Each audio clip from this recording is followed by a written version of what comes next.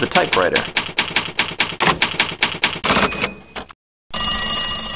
The telephone. The copier.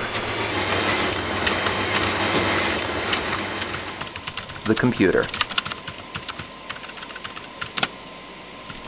Down through the years, these tools have seen widespread use in the world of business.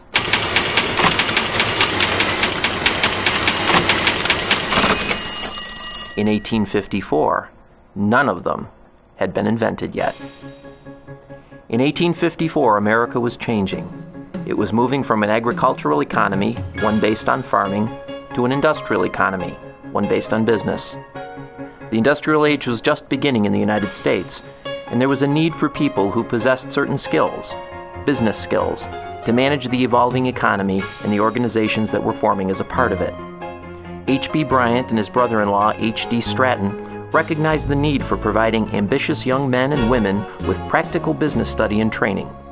They organized Bryant and Stratton Mercantile College in Cleveland, Ohio in 1852. This initial venture expanded into a chain of schools with locations across the continent, extending, as early advertising touted, from the Atlantic to the Pacific and from the St. Lawrence to the Gulf of Mexico.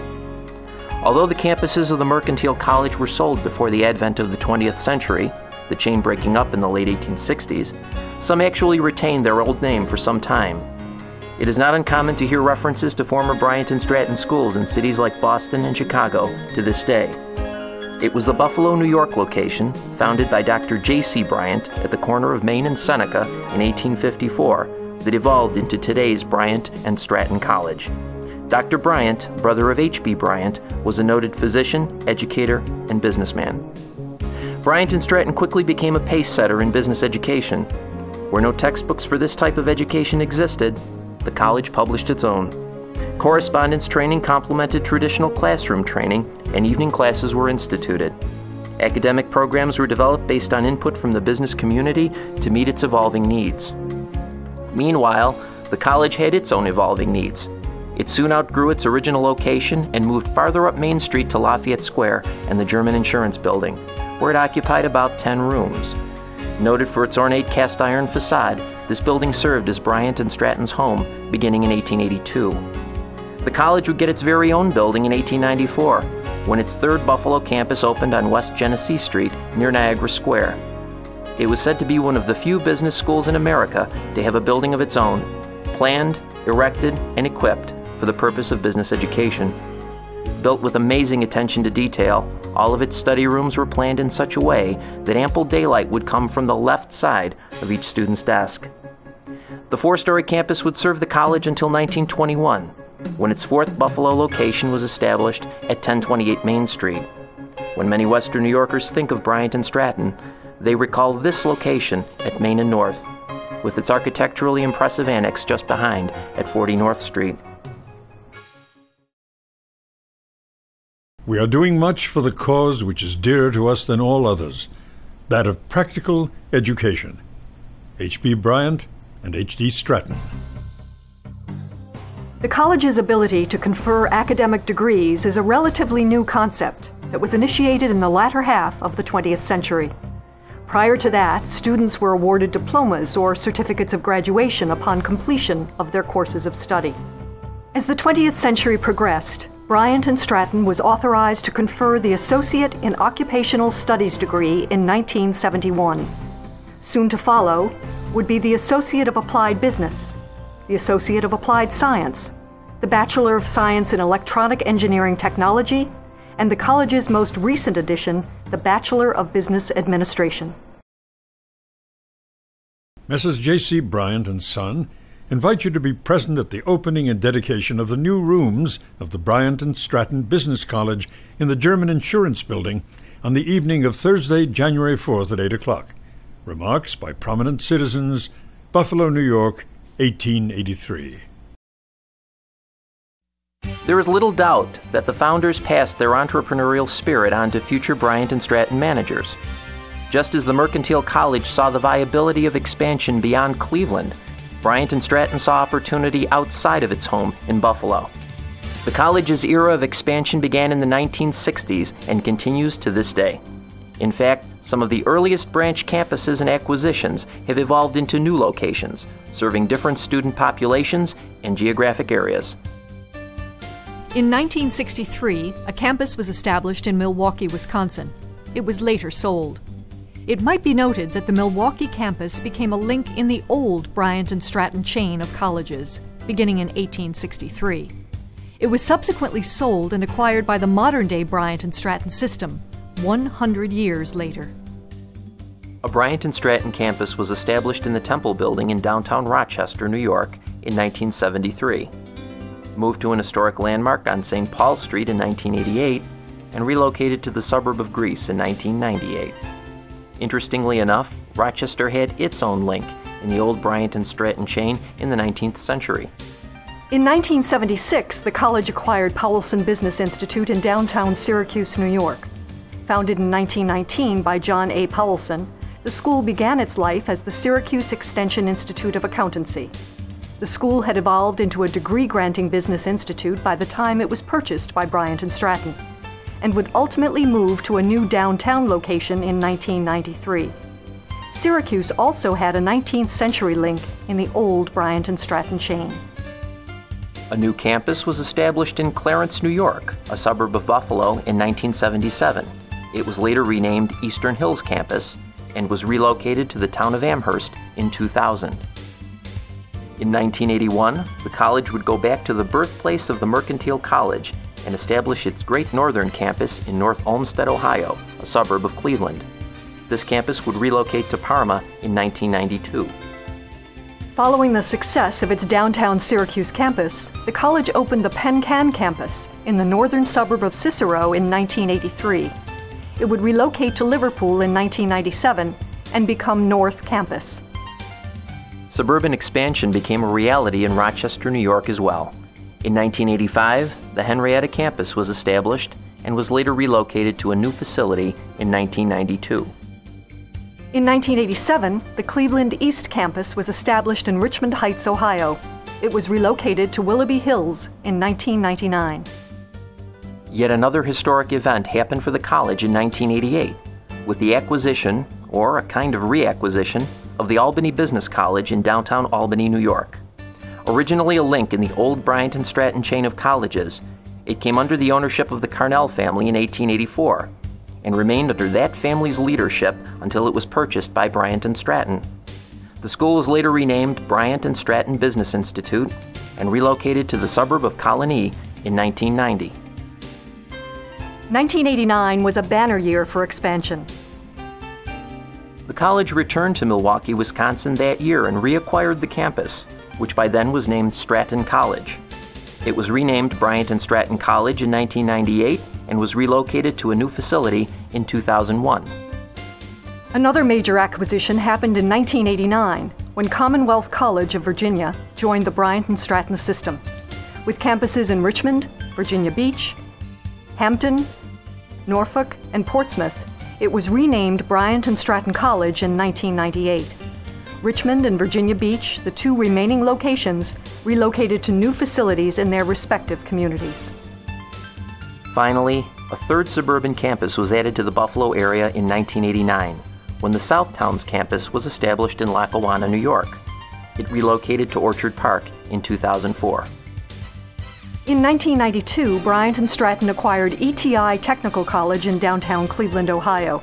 This college was established in 1961 as the Technical Institute Division of the National Radio School, which was founded in 1929. It was renamed Bryant Stratton College and relocated to a new facility in 1995. If the world can be called a location, then it's only fitting to mention the college's online education division here. Established in 1997, it conducts online courses to supplement the college's traditional building-based curricula and 2 complete associate's degree programs entirely over the internet. To better address the needs of its students, Buffalo's downtown campus relocated from its main and north location to a new campus in 1998. It should be noted that this location in Lafayette Court is next door to the site of the German Insurance Building, where the college established its second campus so long ago. Also in the college's 150th year, the Milwaukee West campus was established in Wauwatosa, Wisconsin. These courses are the best that can be obtained, as they have been developed and perfected by 56 years' experience in training many thousands of successful students. Bryant Stratton College, 1912. Accreditation is the educational community's means of self-regulation through quality assurance and improvement. Bryant Stratton embraced this philosophy early on. It was accredited by the National Accrediting Commission for Business Schools in 1952, to name but one of its early moves in this direction. After an exhaustive self-study process, the college was granted accreditation by the Commission on Higher Education of the Middle States Association of Colleges and Schools in 2002. For the first time ever, all 15 campuses, Professional Skills Center, and Online Education Division are under one accrediting body.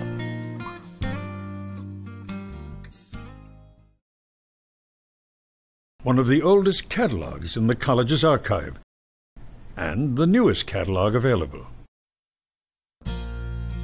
Early on, Dr. J.C. Bryant introduced the business practice into the curriculum, providing students with hands-on experience in a simulated business environment.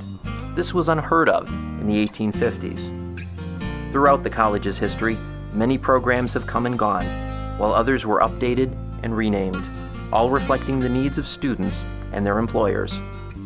In addition to providing its students with essential career skills, the college always recognized the need for extracurricular activities that enhance the learning experience, and specialized programs and services that address the needs of the business, professional, and local communities it serves. Here's a look at the people, places, and programs that help define Bryant Stratton College.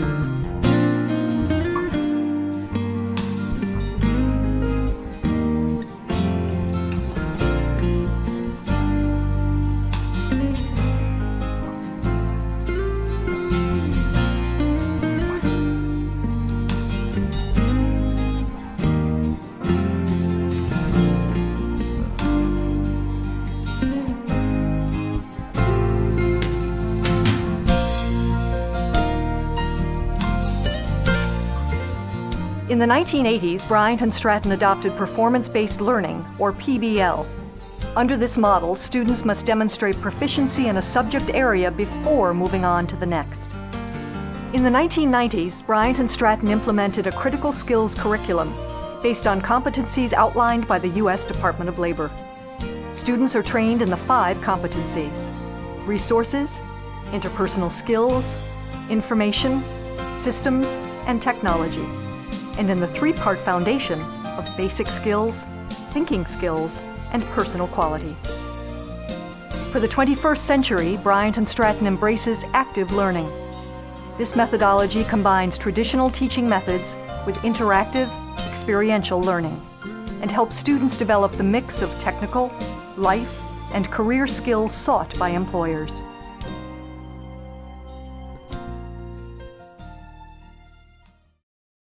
One of Bryant Stratton's earliest moves toward instructional flexibility was its correspondence college.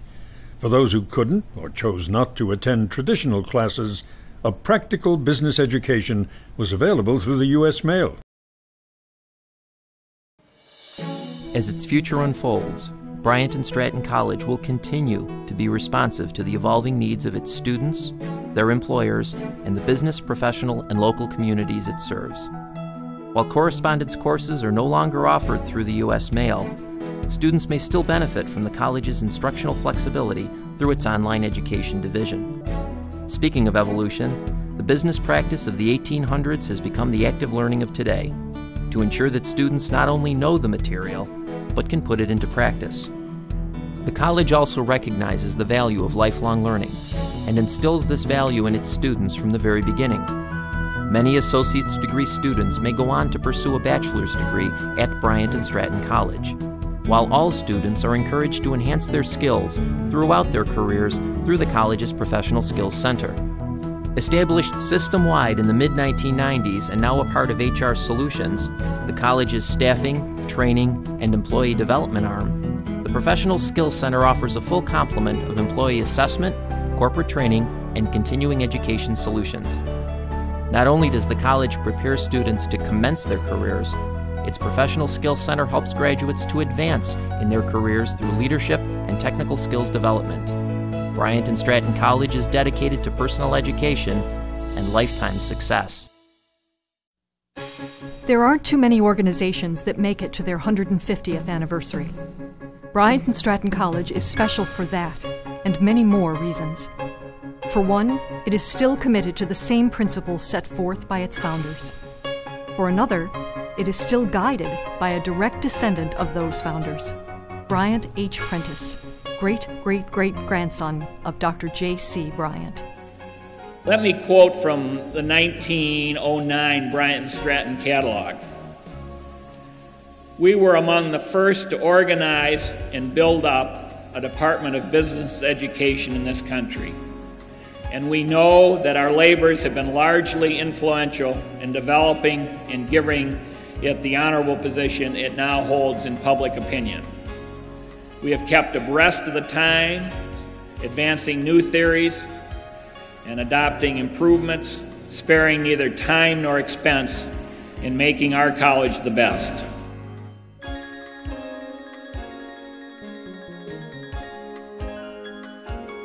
Bryant Stratton College, 150 years.